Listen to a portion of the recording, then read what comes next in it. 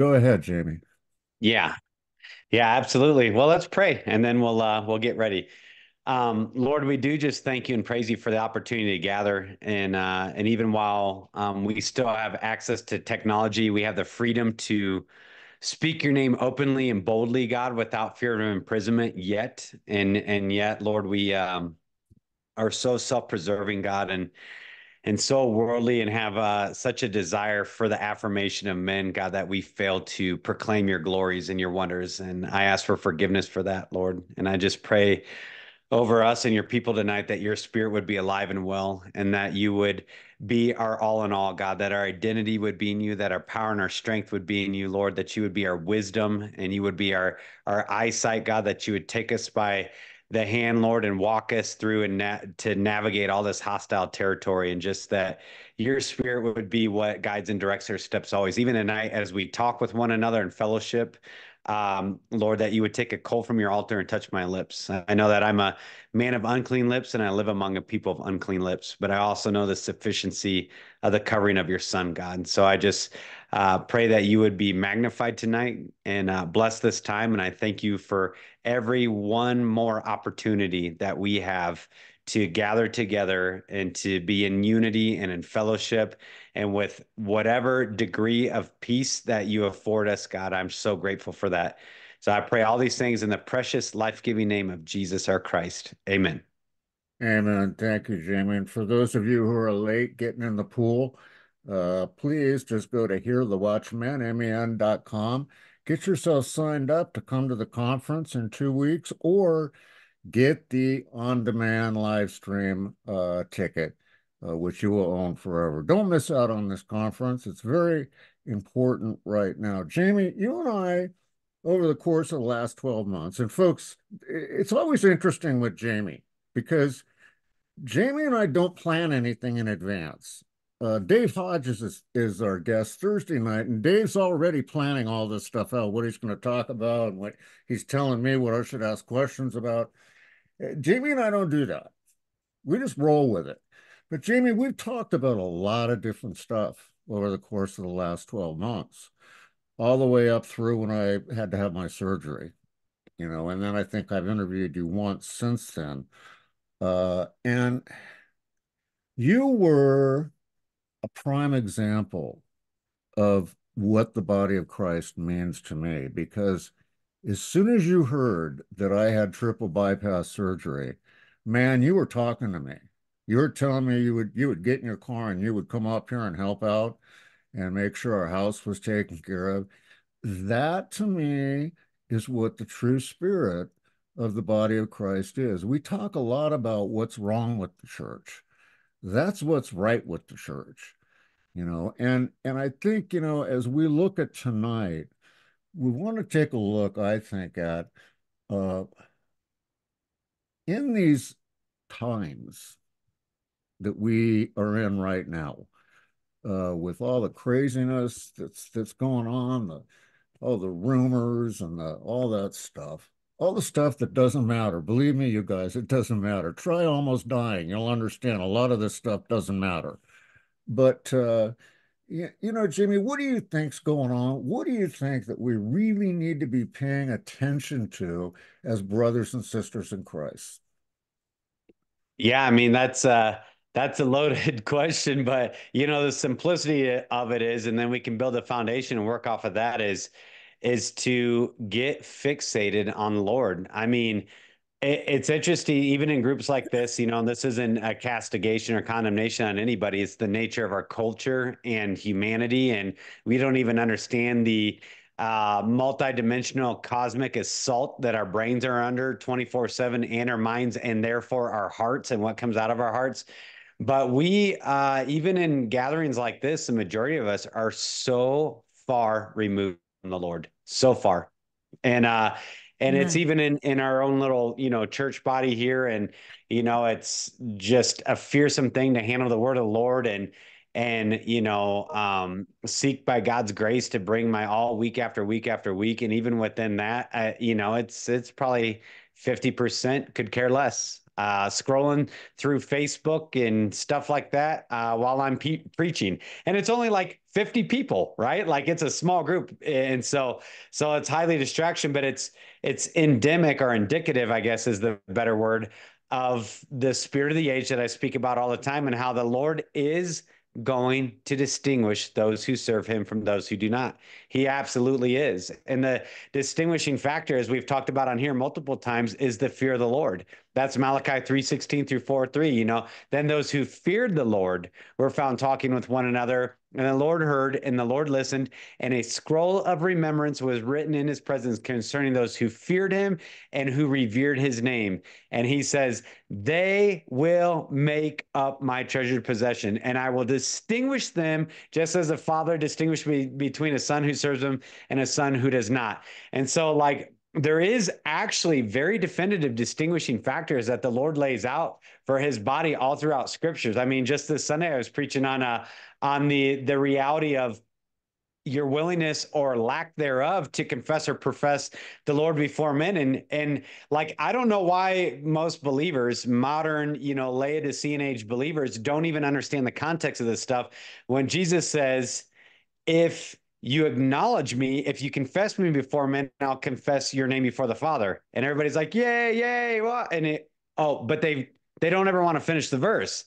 But if you deny me before men, I will deny you before the Father, right? And when we look at even the singularity of the entire end times paradigm, the entirety of the end times paradigm, it's all about a public profession and proclamation, period.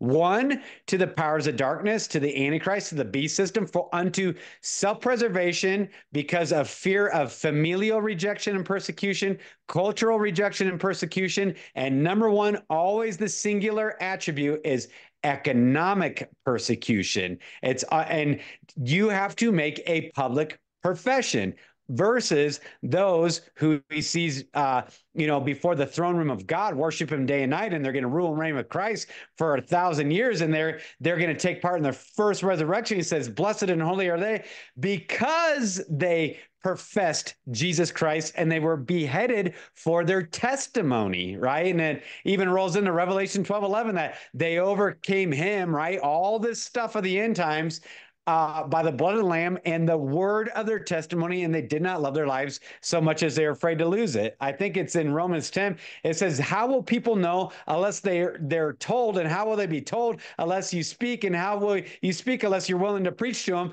And like, it's all on us. And yet we as a church have totally blown it.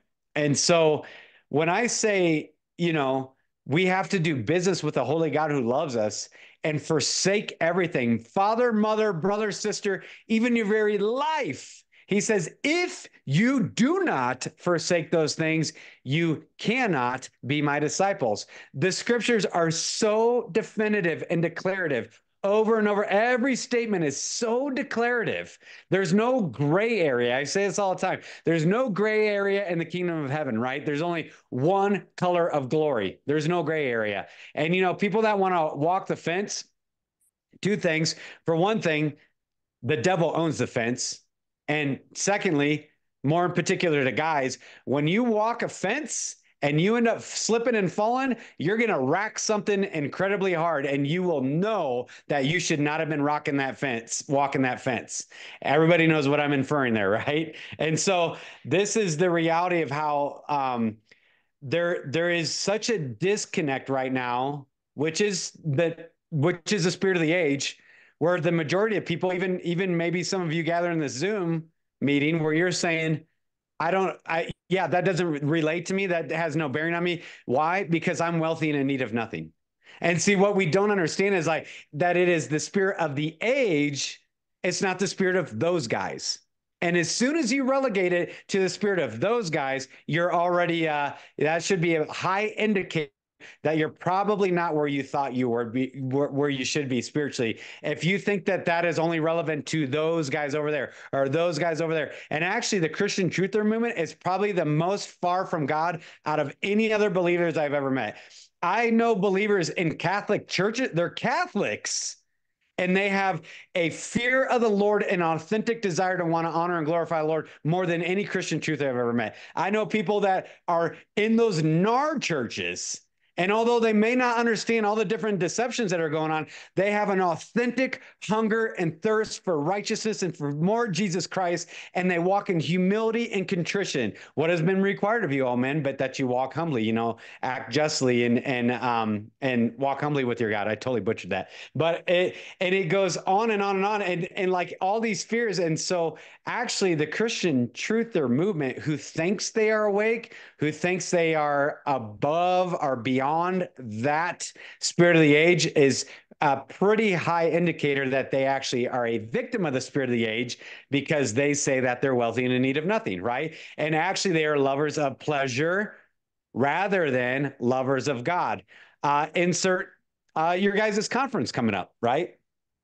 I know because I host things too by God's leading, not by choice. There's no monetary gain in it. Mike and Jeannie are very well aware of that. There's no benefit to hosting an event to gather believers. It is non-stop drama and trauma, and finances outpouring. You lose tons of money, but you do it because the Lord calls you to do it, and you do it by obedience. But you will see, like, mark my words, at the conference we hold here, I know at your guys's, is the truth of Christians, right? That's kind of our sphere of influence. They demand that their flesh, their every waking carnal desire is met every second of the day. And they have no fear of doing it. They have no fear of imposing themselves on people, getting as much as they can, taking whatever they can, fire hosing you with all their traumas. Like they're time thieves, they're resource thieves, they're emotional thieves, they're parasitic in every way, because it's always about them. It's always about them. It's never about the Lord, and it's never about the Lord's people, and it's never about the Lord's glory. It's about them. And so that's even like to your point, Mike, about being the body to the body. I mean, that's my whole moniker with Omega Dynamics. For one thing is strengthening and equipping a warrior class of Christians for the days ahead. And the other thing is being the body to the body. And those two are intrinsically linked. We talk about it all the time on here. What is a warrior? A warrior has a mutually assured degree of selfless sacrifice. That was what makes a warrior. For me, Mike, to come see you, brother, that's not sacrificial, dude. That's like to honor you. You're my brother. How could I not do that? Like I have a compulsion to honor you as my brother. There is no cost involved. What? So what? You lose 5 days of work. So what? You lose a couple $1,000s. So what? Who cares? When you have a brother or sister who's in dire straits and desperate need and just needs companionship, or to know that they're loved, or even to have tangible things taken care of for them, like plowing Mike and Jeannie's driveway or whatever, then you do it, because that's what warriors do. You selflessly sacrifice 24/7 towards the object of your love. Corey Ten Boom actually coined this phrase. I believe it was Corey Ten Boom, right? I always say, don't quote me on that. My brain's so mixed up with stuff all the time. But she said, love, authentic love. I always give that qualifier. You guys know I'm always about qualifiers. Authentic love, not what you think love is, and not what culture has told you love is, and not what your emotions are informing you what love is. I'm talking about real love, authentic love. And she said, authentic love will always manifest itself to the degree to which it is willing to sacrifice towards the object of its love. Did everybody catch that? Or you want me to say it again? Authentic love will always manifest itself to the degree to which it is willing to sacrifice towards the object of its love, i.e., Christ Jesus. No greater love is there than this, that a man would lay down his life for his friends. And you are my friends if you obey my commands, right? Like that is the highest form of authentic love. And so, I'm growing increasing. Fearful is the wrong word, but I'll just use it. You guys know me and my posture and stuff like that, but I'll just use the word fearful. I'm becoming increasingly fearful or aware of how few are going to be left standing when there's actually a little bit of pressure applied. Very few. So very few. Why? Because they love pleasure rather than God. They are lovers of self. proud, boastful, arrogant, treacherous, rash, abusive, full of conceit. I mean, you name it, always learning, never able to come in and understanding truth. They won't tolerate sound doctrine, right? They allow the way of truth to come in and disrepute. And all the while they say they're wealthy and in need of nothing because they're a superstar, whatever, because they've watched every podcast. Oh, and they force themselves to speak in tongues, which isn't even authentic anyways. They literally make it up. Or they read King James, or they whatever. I mean, pick a thing that people want to self-exalt on. They self-exalt on because it's always about them. It's never about the glory of the Holy One of Israel. See, and until people understand that, they can never be undone by the gospel. Well, You Jimmy, can never be undone by the gospel till you realize it has nothing to do with you. It's Jesus said, so that they will see me and glorify my Father in heaven. And the Father says, so that they will see my Son and glorify him and magnify him. And so they're both pointing at each other. It's all about us being glorified. And then we go, no, it's about me being glorified.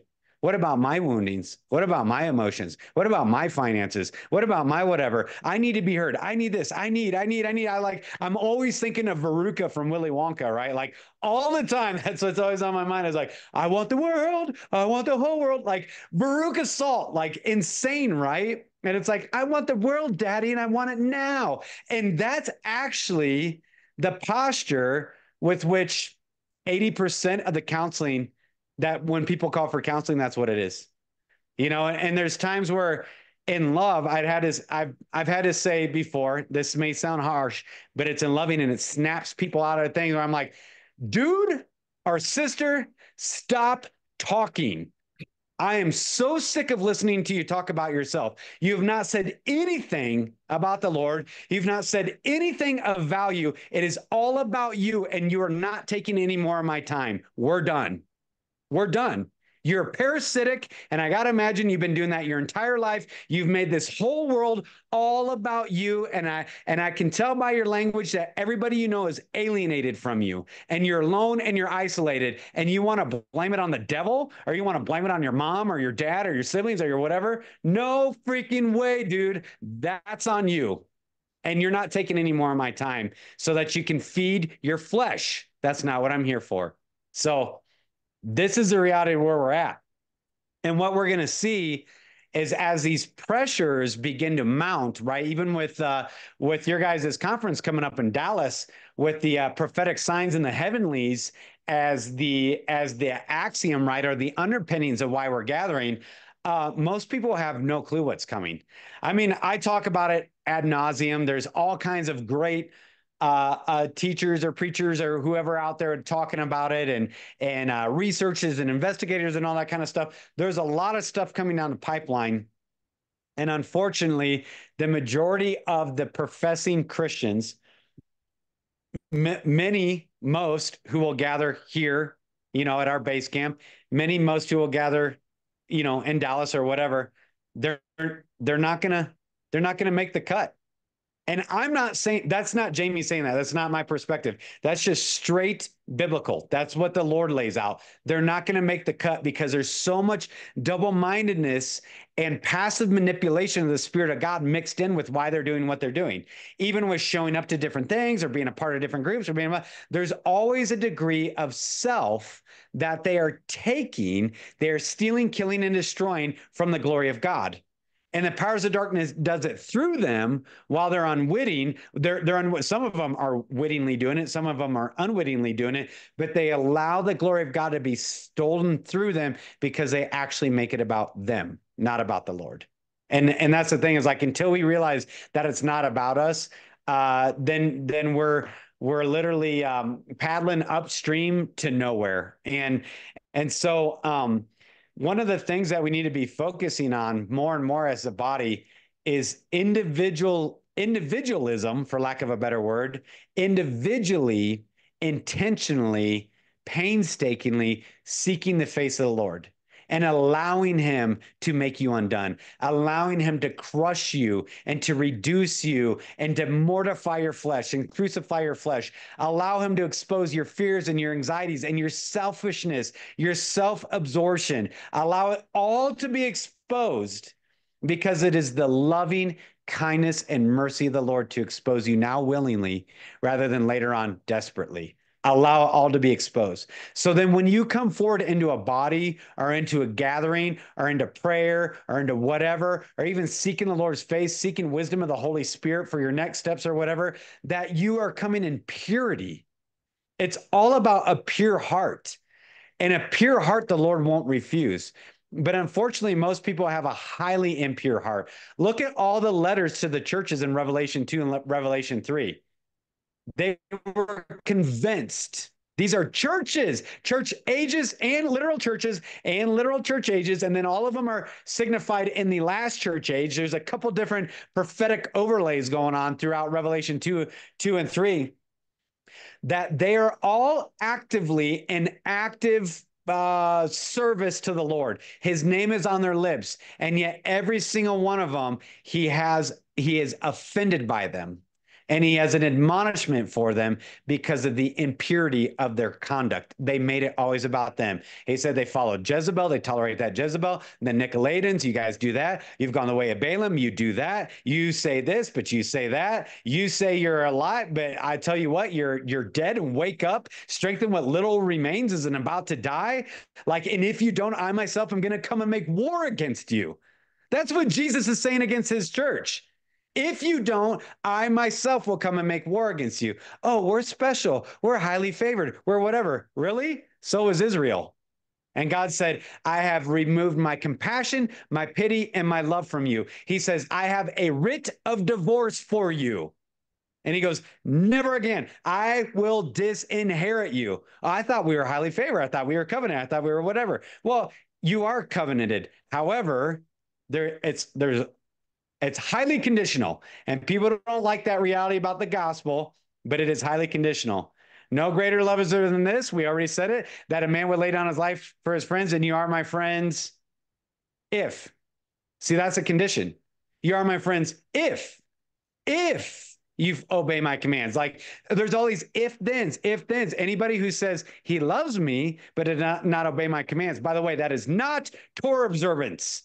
I'll say that straight up. That has nothing to do with Torah observance.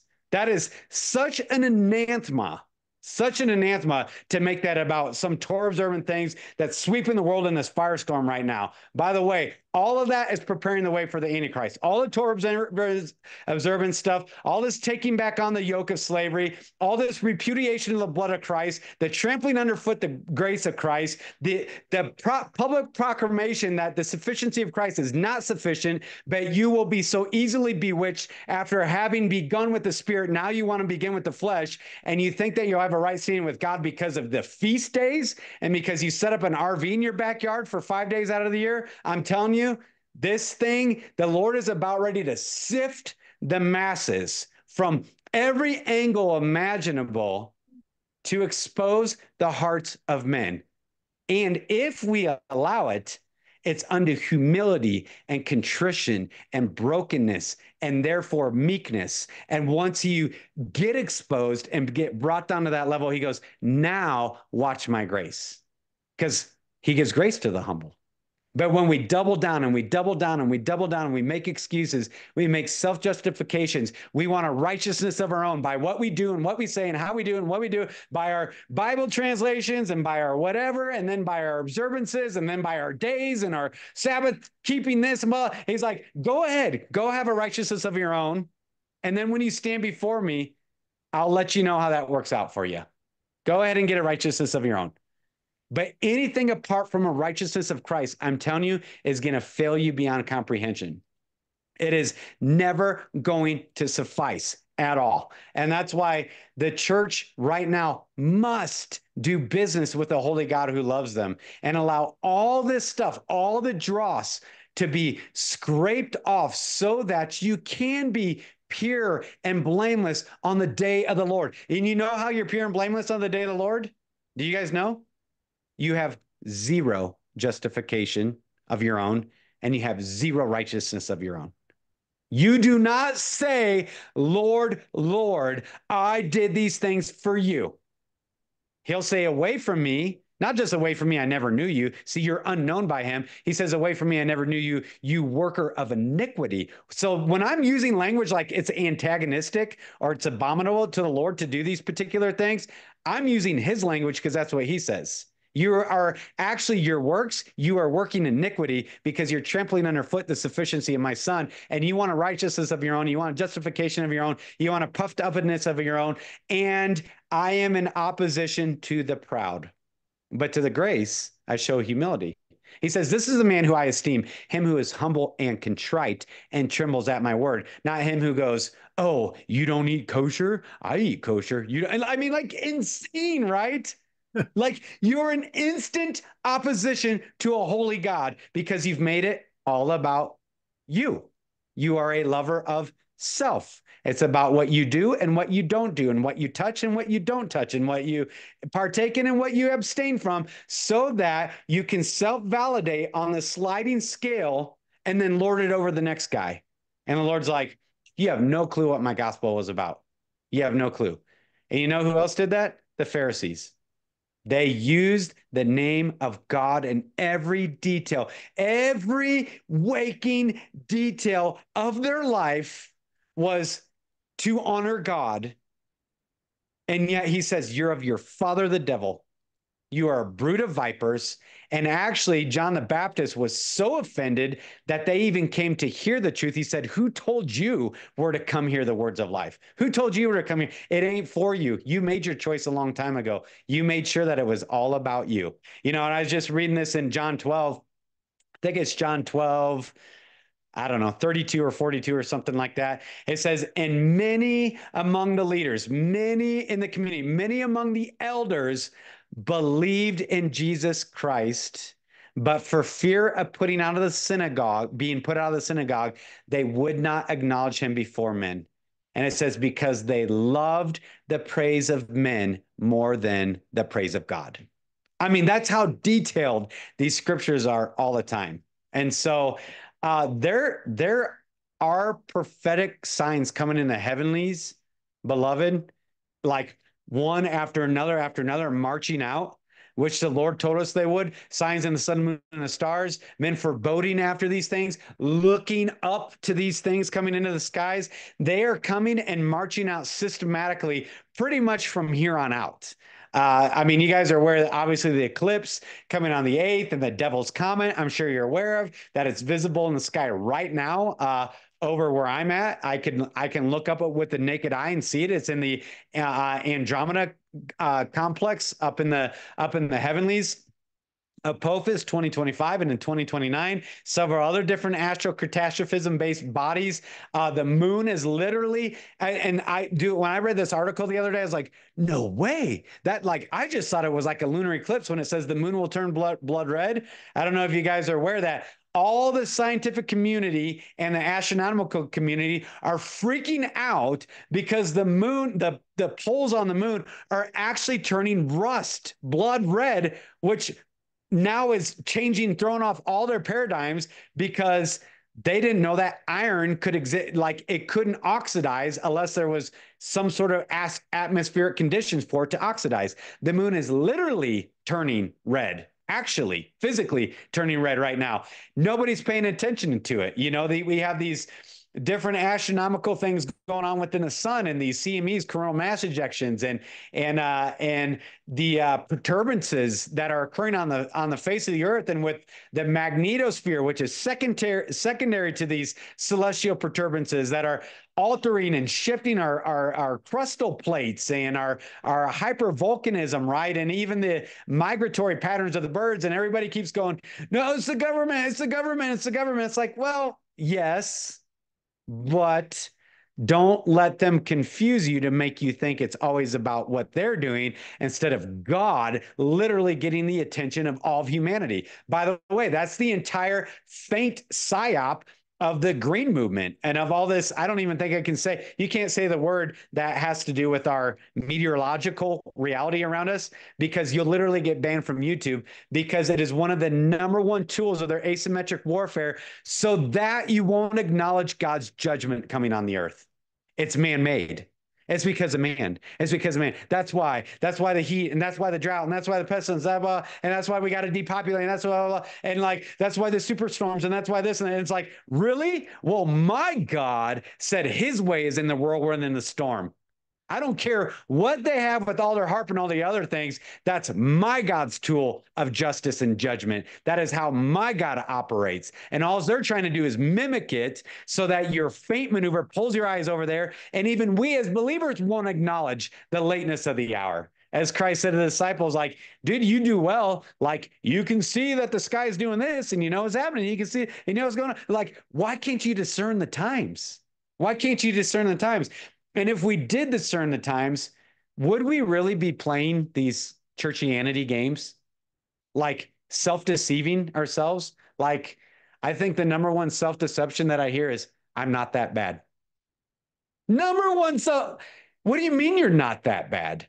Like, you waking up today in your sin apart from Christ is so bad that the King of Glory had to die to rectify it, to reconcile it, and to eventually restore it. What do you mean you're not that bad? You're everywhere. It says your heart is deceitfully wicked above all things. Who can understand it? And the fact that you would look at yourself and go, I'm not that bad, shows you just how carnal you actually are. Like that should be reproof of that you are that bad. And the reality is, until you can acknowledge how deeply desperate you are in your flesh, how depraved you are in your thoughts and your intents and your motives, even on your best day, as the scriptures say, all your acts of righteousness are like menstrual cloths. That's what the word says. All your acts of righteousness are like a used maxi pad before the Holy Lord. And you go, no, I'm not that bad. And it's like, no wonder why we're not undone by the gospel. Because you know how you get undone by the gospel? You understand exactly what you are, and you understand exactly who He is. And in between that huge chasm between who you are and who God, the righteous, just judge, holy in all of His ways, that chasm between you, Christ Jesus fills it all. And then you're actually undone by the gospel. And then you actually are humble because you know you bring nothing to the table. You bring absolutely nothing to the table other than your sin. You don't have anything to offer Him but your sin. He says, come to me, all you who are weary and burdened, I'll give you rest. Like, take my yoke upon you. Here, let's do this cosmic exchange. You give me your sin, and I will imbue to you my righteousness. How's that for a cosmic exchange? You have nothing to offer Him, absolutely nothing to offer Him other than a humble and contrite heart that goes, God, I know exactly what I am. I'm not walking in shame, though. I'm not walking in condemnation. I'm very well aware of who I am. I'm very well aware of who you are. And I praise you and I worship you. And God, take my whole life. See, this is where the return on investment comes, right? 30, 60, 100-fold. This is where a servant is reproved when the master is a long time coming. What he did with the talents entrusted to him. What is your return on investment of the righteousness of Christ imbued to you? Put on you the righteousness and the holiness of Christ, knowing exactly what you are and you go, oh my God, I'm undone. And you go, God, take my whole life. What would you have me do, Lord? And He says, nothing. Love your children. Love your husband, who's difficult to love. Love your wife, who's difficult to love. That's what I require of you, that you would be humble and contrite, and that you would so trust me that you have no fear. Because my perfect love casts out all fear. And when you fear, it shows that you don't understand my love. It actually shows that you don't believe that I am who I say I am. When you fear, it shows that you don't think I'm sufficient. You don't think I'm good. You don't think I'm wise. You don't think I'm perfect in all my ways. You actually don't think I am who I say I am because you fear. He goes, be perfected by my love because it'll cast out all fear, right? And he goes down each and every nuance of our emotions and of our character flaws and of our personalities and of our double-mindedness and of the war from without and the war from within. And He's speaking life and speaking life and speaking life and speaking life. And He says, I know what you are, as it says in Psalm blah, can't remember. He says, I remember what you are. I know that you are just dust. How high of expectations does He have for you? He says to Jacob, I think Isaiah 41, he says, "Oh, little Israel, oh, Jacob, you worm, I love you." That's what he's saying. Like, you are a weak, wriggling worm. I can't tell your head from your butt. You do nothing but eat dirt. You're appendageless, and I love you. I know exactly what you are, and you are the object of my love. So when we go, no, I'm not that bad. I'm pretty, and it's like, dude, what can the Lord do with that? What can he do with that posture? Well, I read my Bible and I do this and I'm pretty pious and I don't eat pork. And it's like, wow, that's what you've reduced it to, huh? What you eat or what you don't eat. What day you do this on what day you do that. How you say this or how you do what you watch or what you don't watch. I mean, it's like, oh my goodness, this is insane. But again, it's the spirit of the age. And we are lovers of self and we don't even know. Always learning, learning, learning, learning. And you know what the enemy loves about God's people always learning is he can lead them to learn anything he wants that's going to distract them from the truth because Jesus is the truth. Period. If you're learning anything other than the face of Jesus, it's a waste of time. It really is a waste of time. At the end of the day, I don't care if you don't know anything about eschatology. I don't care if you don't know anything about Greek and Hebrew and blah, blah, blah. I don't care if you don't know anything, but you are undone because you know that you were blind and now you can see. And that's all you can give testimony to. And you're so undone by that. God goes, watch what I'll do with that. He goes, look at that widow putting the two mites in. Watch what I do with her. Look at that widow and watch what I do. They don't know anything. They're uneducated, unlearned men, and people were astonished and took note for one singularity. What was it? That they had been with Jesus. Uneducated, unlearned men, and they astonished the world and took note that they had been with Jesus. See, the enemy takes note when you've been with Jesus. That's why he wants you to make it all about all these other things other than the Lord. The enemy knows those who have been with Jesus, and the Father absolutely knows those who have been with Jesus. And that's why he says, at that time, those who feared the Lord were found talking with one another, and the Lord heard and the Lord listened. And a scroll was written in his presence concerning those who feared him and revered him. He goes, set them apart because they're humble, and they will be the object of my grace. Watch what I'll do. But all the other excuses, all the woe is me, all the victim, oh, I'm a victim, I'm a victim. That's pride. All the insecurity, oh, but just this, and if I was only this, that's pride. All the, I'm just so fearful, I'm so anxious. That's pride. It's all about you. Like any single thing that you can possibly parse out in your reality, you will realize the root of it is pride. Wherever there's selfish ambition or envy, there you have disorder in every evil practice, right? Like what causes quarreling and fighting among you? You want, but you don't receive. You don't receive because you don't ask. And then when you do ask, it's impure so that you can spin it on yourself. You know, oh, a double-minded man ought not think he should receive anything from the Lord. And he goes on and on and on and on about people that are actually willing to be undone by the sufficiency of Christ. Notice, notice what the entire end times narrative is centered on is a rejection and a repudiation of the sufficiency of Christ by the Christians. By the Christians. This is my presupposition, my speculation, and I've been saying this for 15 years, that the abomination of desolation will be the reimplementation of animal sacrifice for the remission of your sins. Mark my words. It is not some weird, hyper cosmological crazy thing. It will be the fact that those 5 red heifers that they took from Texas over to Israel and they built the altar and the ramp up to the altar it's currently built right now, and the heifers are of age. That's a particular word to be a heifer, that they're going to march them up and they're going to slaughter these red heifers. And 90% of Christians, evangelical Christians, are going to cheer for it because they think it has something to do with God. has nothing to do with God, has everything to do with the powers of darkness, mocking and assaulting the sufficiency of the blood of Christ. That's what all this Hebraic roots, all this Torah observant, all this Nar dominionism, all this preterism, all this amillennialism, all this political Zionism, it's all taking us to the same place. It is a mockery of the sufficiency of Jesus Christ alone.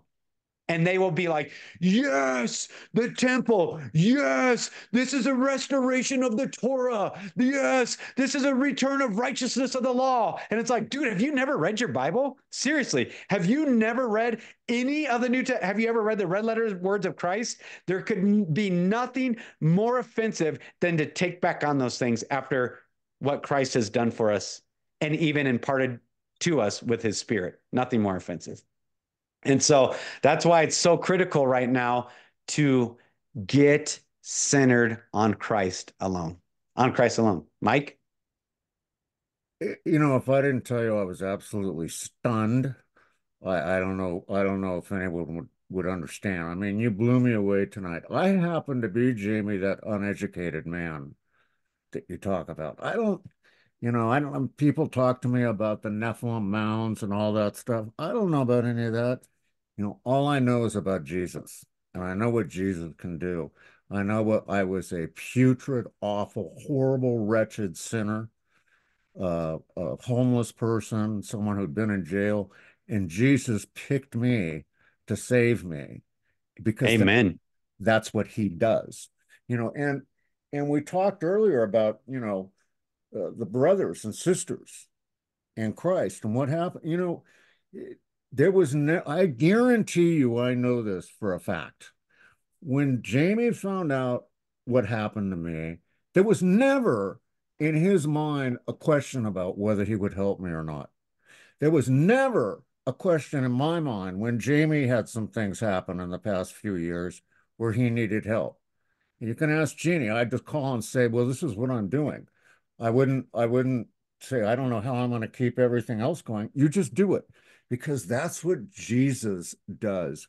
And Jamie, I mean, do you think that as the church, for lack of a better term, do you think we get too hung up on all this external knowledge about everything else that we don't focus on just what it is Jesus would want us to do? Yeah, to a degree. I mean, there's nothing wrong with study, study to show yourself a workman approved, one who rightly divides the word of truth, right? That we're called to I pray that your love would abound more and more in knowledge and depth of insight so that you can rightly discern, right? So we have a lot of verses that are talking about the value of knowledge, the value of study. And knowledge begets understanding. Understanding, when applied over a long period of time, begets wisdom. But all that knowledge and then understanding under wisdom, if it's not rooted in the fear of the Lord, it's all vain. And that's what Solomon came to understanding of at the end of his life. That's why he said, with much knowledge comes much sorrow, right? Like he was like, it was empty. It was vain. Read Ecclesiastes. He had it all. And he's like, it's all worthless. It's chasing after the wind. And then I tried this and that's worthless. And then I tried this and that's worth. And I tried that. And he's like, and at the end of his life, it's like the only conclusion was to be humble and be in the presence of God. That's the only thing that has value. And so what we have uniquely is actually even prophetic fulfillment of the book of Daniel with regards to the generation of the time of the end, when knowledge would greatly increase and people would be running to and fro, right? And all this stuff. And then we have the spirit of the age prophetic fulfillments about they'll always be learning, but never able to come in and understanding the truth. They will devote, powerful word. Do a word study on the word devotion and what it means to devote it. They will devote themselves to the doctrines of demons. And the way of truth, which is Christ himself, will come into disrepute. It has nothing to, it's about what you eat and don't eat. It's about Saturday versus Sunday, Saturday versus Sunday. Oh, I know, because dude, it is insane. It's about the shape of the earth. Pick a thing. But what it's never about is you're standing before a holy God in Christ. See, when I think about the most one of the most majestic verses in all of Scripture, I think of Jude all the time. I think of Jude all the time. I quote Jude all the time. Now, to him who is able to present you and to make you stand in his presence, blameless and with great joy. To the only God our Father be all power, authority, and dominion, both now and forevermore. Amen. To him who is able to make you stand, not cower, not groveling at his feet, not like, oh, phew, I can't believe I got in here, not smelling like a bonfire, like the Apostle Paul says, Christ is the foundation which every man builds. Some build with stick, hay, and straw, others with gold, silver, and precious stones. At the coming of the Son of Man, each person's material will be tested with fire to see what's left standing. And though he may suffer loss, he will be saved and he will enter the kingdom of heaven, but some, as it renders in some translations, by the skin of their teeth. Like, so think of how thick the skin is on your teeth. That's how you barely. I don't want to come into the kingdom of heaven smelling like a bonfire. I'd rather be like Shadrach, Meshach, and Abednego, who it says that not a hair on their head was singed, or they were not burned, their clothes were not singed, not a hair on their heads was singed, nor was the smell of smoke found on them. Such fullness of covering. And who was with them in the furnace? Jesus. Jesus was with them in the furnace. Now, to him who is able to make you stand in his presence, you're going to stand blameless and with great joy. Like, think of those things. Like, why would you want any righteousness apart from Jesus? How could you? How narcissistic must you be to want any other covering other than Jesus? Any other righteousness apart from Jesus? Any other justification apart from Jesus? Any other holiness apart from Christ's holiness? How could you want anything else other than Christ Jesus? Lord, Lord, I did all these things on my own for your name. And he says, what did he say to the Israelites in Amos? He says it in Zephaniah. He says it in Hosea. I hate your sacrifices. I hate them. He goes, I never wanted that from you. You think the fat of rams is pleasing to me? A broken and contrite heart. That's what I'll never refuse.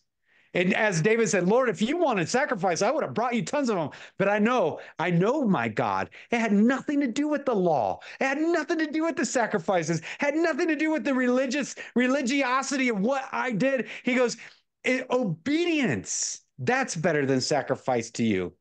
God says, I hate your offerings. I hate your sacrifices. I hate your fellowship gatherings away from me with the sound of your worship music. I never wanted that. I've always wanted your heart. I want your heart.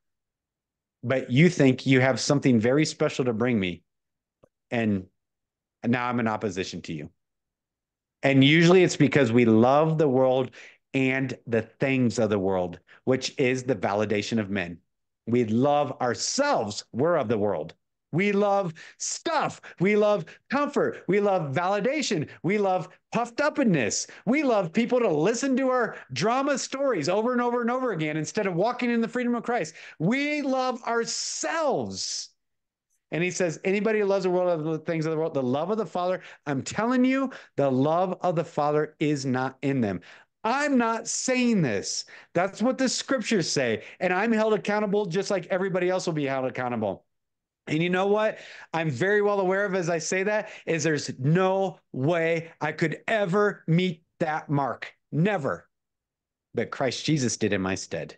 And so I'll magnify him all the more. I could never meet that mark. But my king did. It says his faithfulness is your shield and buckler. Why? Because you'll never be.